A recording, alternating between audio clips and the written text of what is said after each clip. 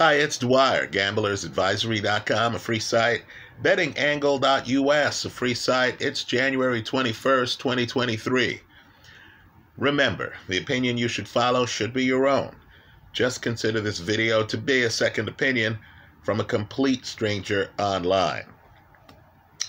Now let's talk about a fight. It's an important one because the authorized video is online.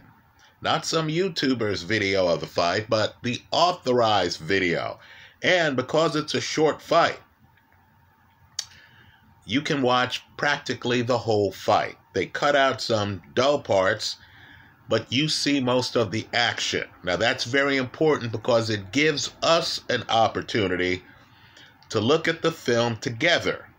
This is also a rare opportunity. We're talking about the Liam Smith knockout of Chris Eubank Jr., right? This is a rare opportunity because I did not make a pre-fight video on this fight.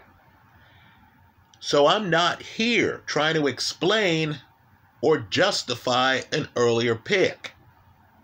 Understand my motive is just to look at film and to figure out what happened. What does this mean for the future? Understand, too, this is that rare opportunity where we're not here crowing about the judge's decision because the judges were not involved. There's no controversy on who won the fight, as the winner won the fight by stoppage and knocked down the badly hurt opponent twice. So there's no reasonable claim here of, let's say, a flash knockdown, right? Because the person who lost hit the canvas multiple times, right? So we're going to analyze this fight from a different point of view because I want people to understand, and this fight should be exhibit number one, that sometimes in boxing, the better fighter does not win. Your betting model has to accommodate for that. If, let's say, the better fighter does not win a minimum of 20% of the time, right? If the other guy wins at least 20% of the time, then when the casinos release these lopsided lines that imply some certainty based on talent level, then you need to be prepared to take the other guy a portion of the time, right? We need to say, you know what, I think Lennox Lewis is better than Hasim Rahman, but reports are that Lewis hasn't taken his camp seriously, and Lennox Lewis has a bad habit of dropping his hands. So, if the odds get crazy, I'm going to take Hasim Rahman. Let me give you a better example. Mike Tyson was dynamite in the 1980s. Lord knows he was excellent. But Buster Douglas, in the lead up to the Tyson fight, had actually given guys like Tony Tucker tough fights. You also looked at Douglas and you understood Douglas had a jab. So the minute the casino went up over 10-1, you had to ask yourself, wow, does Buster Douglas have more than a 10% chance of winning this fight? Well, folks, that fight, the casino went north of 30-1. That was the misperception on Mike Tyson, right? Tyson, Hall of Famer, I'm not saying otherwise, but he wasn't that much better, was he, than Evander Holyfield? Right? A Tyson-Riddick Bowe fight, who knows what would have happened? Right? Riddick Bowe was too young during the Tyson reign, but let's just say, as Riddick Bowe matured, you had to think to yourself, if these guys fought 100 times, or better yet, 90 times, we'll pretend the line was only 30-1. Believe it or not, it was higher than that. I'll let you Google it and see the different lines in different countries. But if you believe that if those guys fought 90 times, a Buster Douglas would only win 3 of the 90.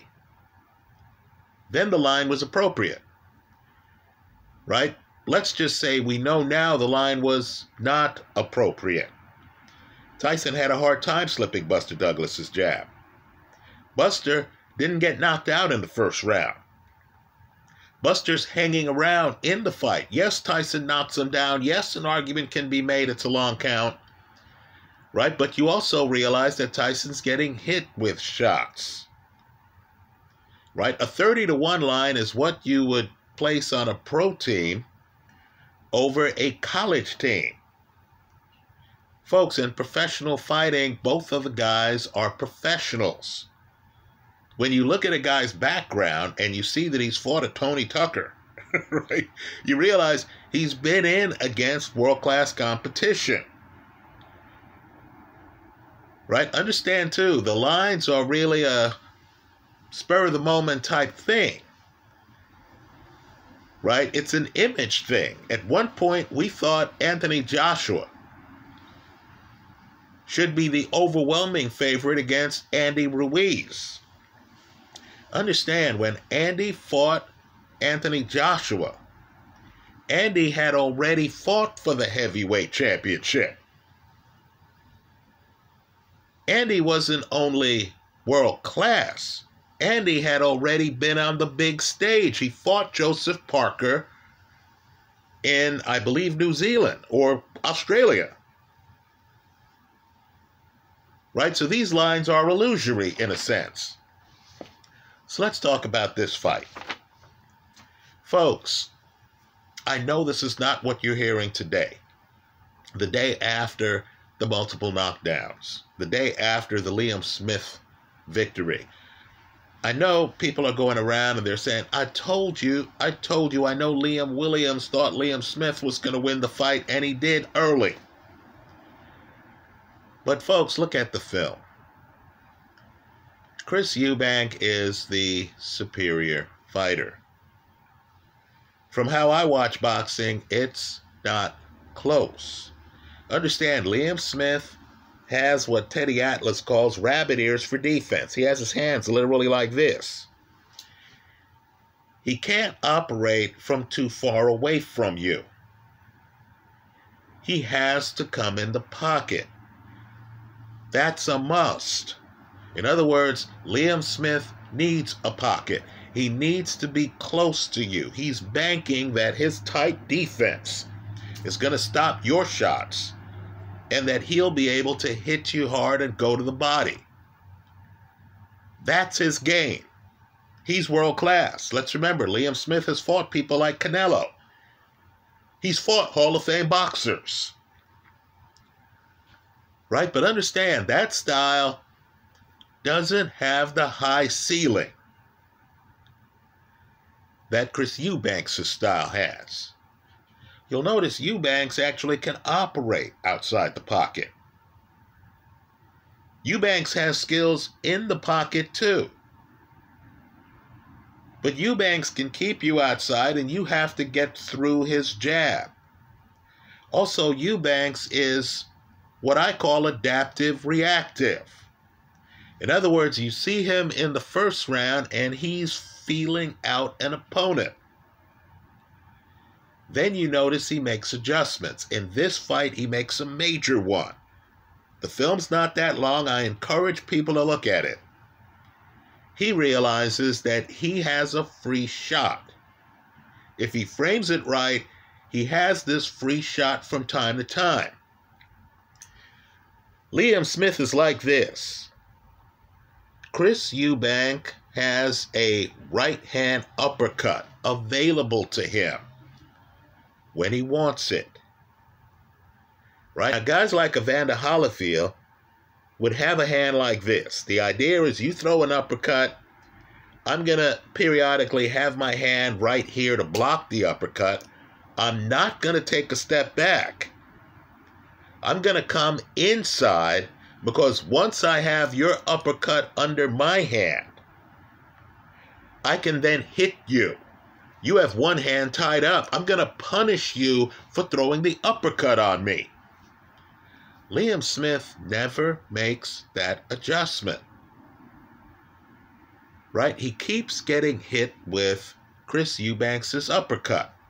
Also, Eubanks, unlike Liam Smith, doesn't have to be on his front foot to be offensive. Eubank can actually be on his back foot. Have you walking into a jab, and as you slip the jab, Eubank can hit you with a bunch of punches. That uppercut I'm talking about, a right cross. Eubank also is the physically bigger fighter. So as you watch, notably the third round, by the third round, you're thinking to yourself, okay, this is just a matter of time. Eubank is landing flush shots. He knows where Liam Smith is going to be. Smith is going to be in the pocket trying to shorten the space. So Eubank, who's on his back foot, but he's winning the third round, Eubank is creating space by moving laterally. That's the other thing. Eubank is a master at moving laterally. He can move to his left. He can move to his right. Eubank has the better legs. Now, I'm pointing all this out because Eubank loses the fight. Right? Knockouts cause amnesia. Both of these guys are likely to fight again. Perhaps not each other. And understand, if they fight each other, there's going to be a psychological component now that might not be favorable to Eubank. Right? Rematches are tough. Rematches transcend what I call the math. But as they fight other fighters, what's just happened is the odds on Chris Eubank winning have dropped. Right? If they announce a Eubank-Golovkin fight, you're going to have a sizable portion of the public, sizable, saying, oh, Eubank looked terrible against Liam Smith. Not that Eubank was winning the fight before the knockdown, but that Eubank looked terrible and that Eubank might be washed up. I'm seeing where even guys who shouldn't have a voice, Conor Benn, right, talk about a shamed fighter, is coming out now and mocking Chris Eubank. Right? Okay, I get it. Eubank's not going to win any popularity contests after getting knocked down twice. Right? Understand, Eubank is so messed up that when Eubank gets up the first time, he can barely stand upright. He's bluffing. Right? He goes over to the ref. The ref could have called the fight then. But let's talk about why he gets roughed up. Eubank is backing away from Liam Smith. Liam Smith lands an excellent right hand. Now, maybe this was planned by Liam Smith. Liam Smith, KG Vet, both of these guys. Liam Smith lands an excellent right hand up top on Eubank, who is backing away and is just trying to dodge shots to get to the next sequence. Right? So Eubank is relaxed, perhaps too relaxed. Eubank is backing away from Liam Smith, and he's just moving to dodge shots. Now understand, perhaps that's a mistake.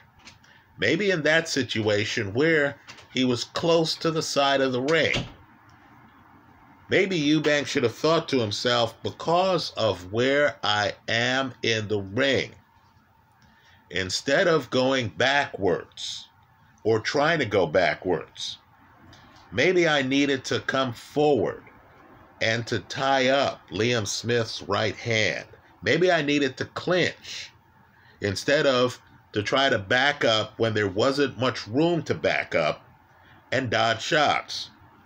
Well, he gets hit with the right hand, and it's a tough right hand, and he's slowed down.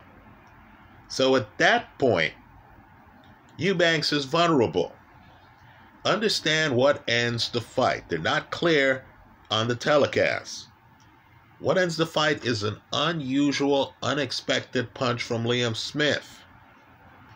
It's a left-handed uppercut. In other words, Eubank gets hurt. Eubank has other angles blocked. He's not expecting Liam Smith to come in with the left-handed uppercut. That might be the first left-handed uppercut Liam Smith has thrown the entire fight. That's the punch that ends the fight. Right? Eubank is hurt off the right, but he looks like he's on his way to recover from that. He gets hit with the left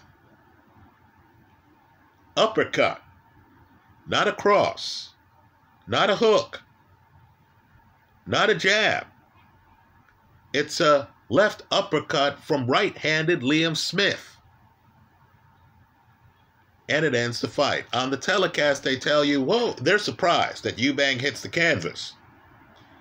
They say, oh, that didn't look like much. Right? They're saying, oh, didn't look like Eubank got hit that hard. I want you to look at the replay, folks. That left uppercut is concussive. He lands it flush. I think what happened in the moment was everyone's focused on Liam Smith's right hand. Right? The left uppercut is hidden. That's the best punch either guy throws the entire fight.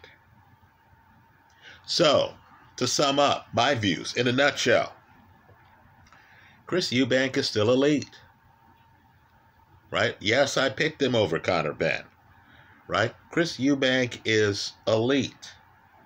I believe he gives a lot of guys at 160 big-time trouble. I believe there are guys at 160 who have somehow found a way to avoid fighting their major competitors. Maybe now they'll give Chris Eubank an opportunity. Right? Also understand, I consider Golovkin to be better than Liam Smith. Golovkin's bringing some other dynamics to the table, right? Golovkin has more ring coverage. Golovkin's punches are more unorthodox, right? The flaws make the diamond. But I believe Chris Eubank's against Golovkin, that's a competitive fight. I believe at least for the next fight or two, because Eubank's lost and lost badly, right? Lost by a KO, not some close decision. Right? Looked bad when he got off the canvas the first time. I think you're going to have a number of people who are going to undervalue Chris Eubank and who are going to shape public opinion. Chris Eubank is still dangerous. He just got caught by a very determined, cagey veteran opponent who understood when he had Eubank in serious trouble, he had to be inventive. And that's what Liam Smith did with that left uppercut. Think about it.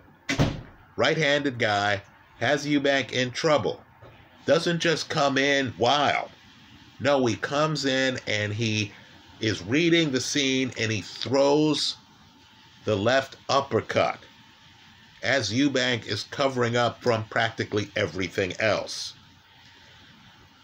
Right? So, great fight.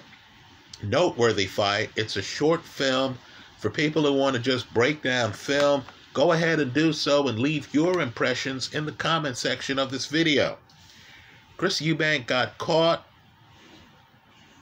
I believe Chris Eubank can be competitive at 160 and at 168, where he used to be. Right? If I'm Chris Eubank at this point, I would ask myself, I would look at the film, I would see how badly hurt I was off this knockdown, and I would ask myself some tough questions. I know Eubank is into nutrition. I know he's into plant-based protein. Yes, gamblers research all this nonsense. I know he's into plant-based protein. Maybe he needs to get back to red meat. Right? Obviously, I'm from an older generation. Right? Let's just say your body weight has a lot to do with your punch resistance. If you were at 168 and you were able to take shots from guys with punches like George Groves, right? If you had a chin at 168 on red meat. Why would you, 2/3 into your career, drop down to 160, go without the red meat, and expect that you would have the same punch resistance? Right? Understand, at heavyweight, Andy Ruiz has made a decision to carry extra weight. Right? Everyone looks at Andy and says, oh, if he just lost some weight, he'd be even faster and more effective. Right? Andy has pointed out that losing weight makes him more susceptible to getting hurt. The added weight helps his punch resistance. I know it's counterintuitive, but if you're Chris Eubank, you have to ask yourself a lot of questions. Should you be fighting Conor Benn, even at 160, over, let's say, Caleb Plant at 168? Right? Understand, 168, folks, is getting crowded, right? Canelo went to 168. There's some major money, right? Benavidez and Caleb Plant are getting paid for their fight. Andre has gone to 168, right? When big names start to gather around a weight class, that's the place to be. Unless you have some kind of competitive advantage somewhere else. I want people to look at the shape Eubank is in when he gets off the canvas from the first knockdown. Don't get me wrong. I think that left uppercut thrown by Liam Smith was hellacious. Let me disagree with the commentators. I thought the punch was hellacious. But I thought Chris Eubank was really out of it at that point.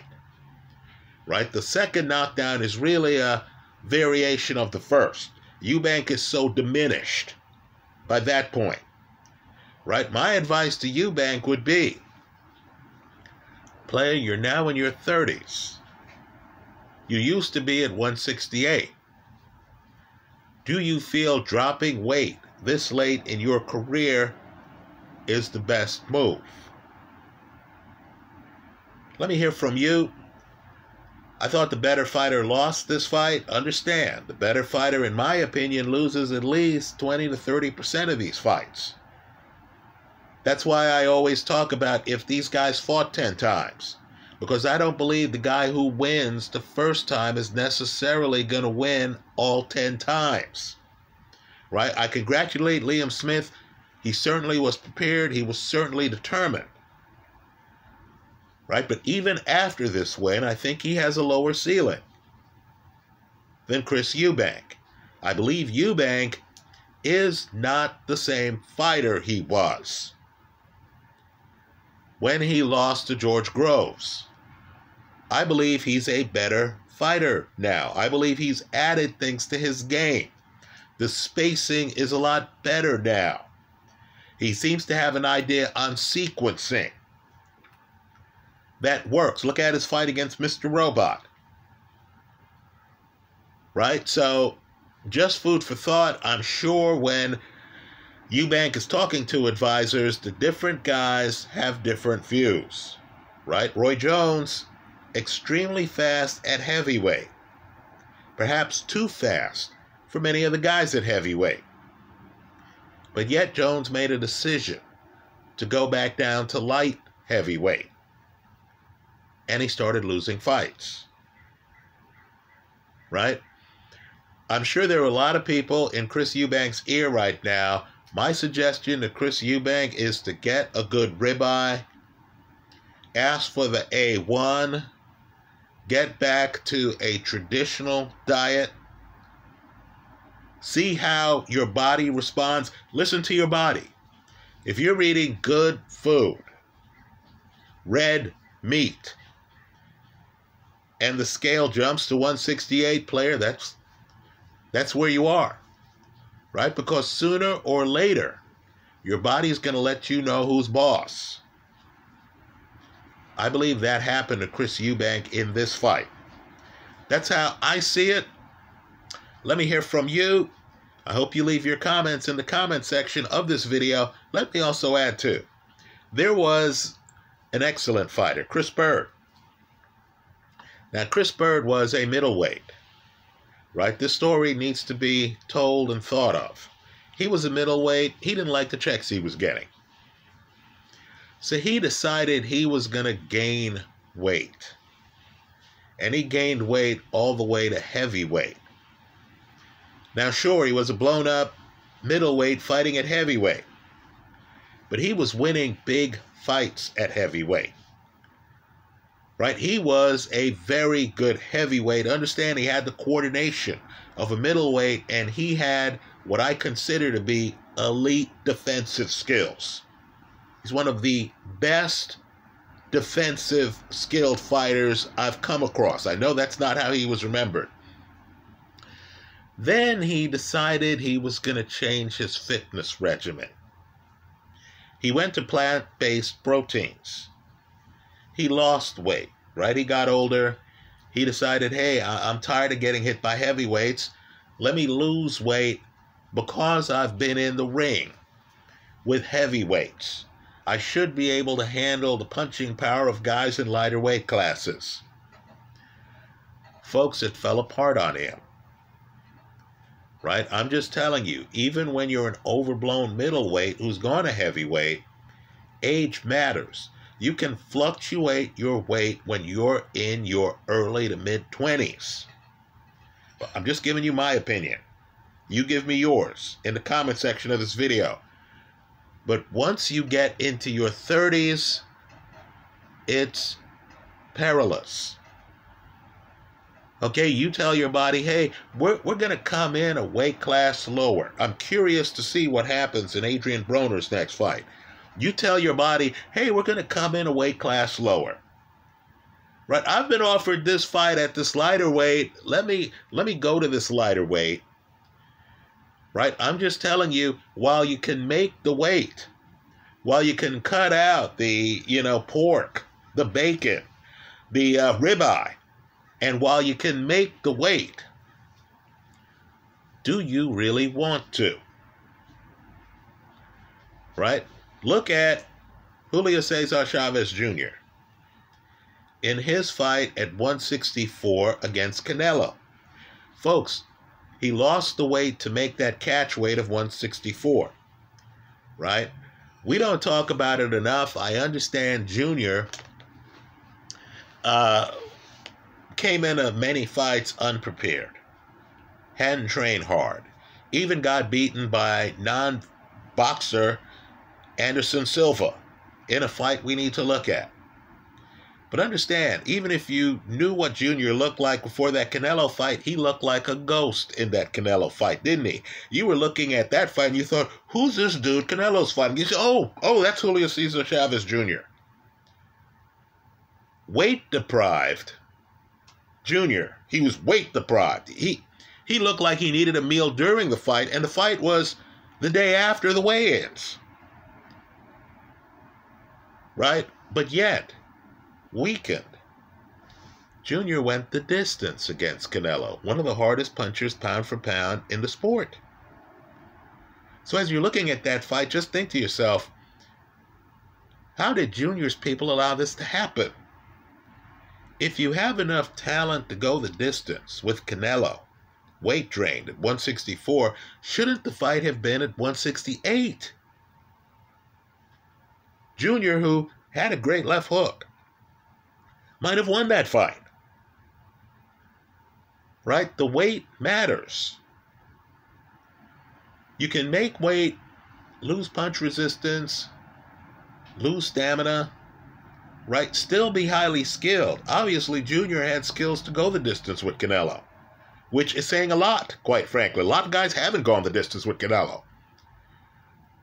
Right? But I'm just telling you, you're a different guy at the lighter weight when you're in your 30s. Anyway, those are my biases. I thought Chris Eubank, before the fight, was going to win it. Didn't say so here online. Didn't make a pre-fight video. I think Eubank still has a bright future. Right? I want him to sit down with the ribeye. right? I see the talent here. I know he's a better fighter than Liam Smith, who just stopped him early in a multiple knockdown fight. That's how I saw it. Let me hear how you saw it in the comment section of this YouTube video. Thanks for stopping by.